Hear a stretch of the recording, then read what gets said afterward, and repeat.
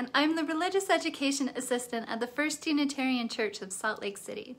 Today on UU of the Week, we are going to learn about UU minister and social justice advocate Homer Jack. The Reverend Homer Jack was a Unitarian Universalist minister from Rochester, New York. He was born in the year 1919 and died in 1993.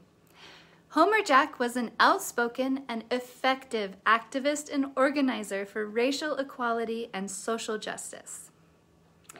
Social justice and religion were a bit of a family business for Homer Jack. Both of his parents knew and worked with Susan B. Anthony, and Homer later married Esther, who was the daughter of the local Unitarian minister. As a result, Jack heard the call to become a Unitarian minister himself and began working on his degree in 1940, graduating from Meadville in 1944. During this time, Homer and Esther had 2 children. Homer Jack served as a minister in a few places after that, but it never quite fit.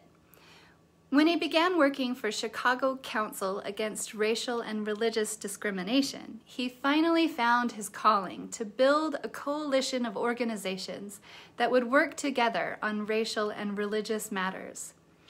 At this time in America, white and black people were deeply divided, not just socially, but by Jim Crow laws, which claimed to keep the races separate but equal, although this was rarely the case, if ever. Homer Jack made it his life's work to make sure that Americans were equal regardless of their skin color. He worked for equality in land ownership, education, and transportation. In 1946, Homer Jack helped organize a journey for reconciliation. 16 people, half of them black and half of them white, rode buses, sitting anywhere they wanted. And this sounds silly today, but back then this was against the law. Black people could only sit at the back of the bus. Each time the bus crossed state lines on the journey for reconciliation, the 16 riders got arrested over and over again.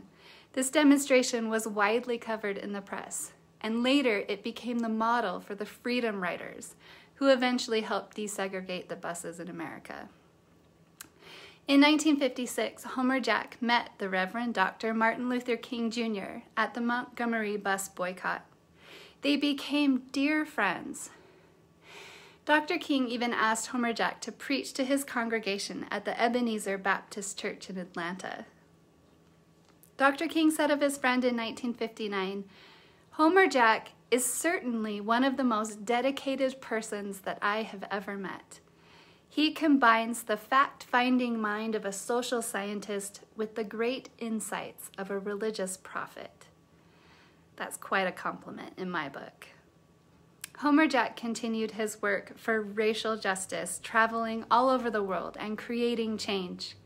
He was occasionally caught up in the already tense race relations within the UUA, but overall, he ended his career with many prestigious awards and honors.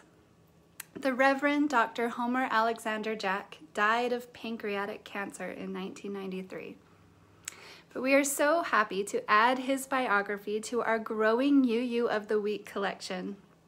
To learn more about other fascinating Unitarian Universalists, go to uuoftheweek.org. Thank you for joining me, and we'll see you next time.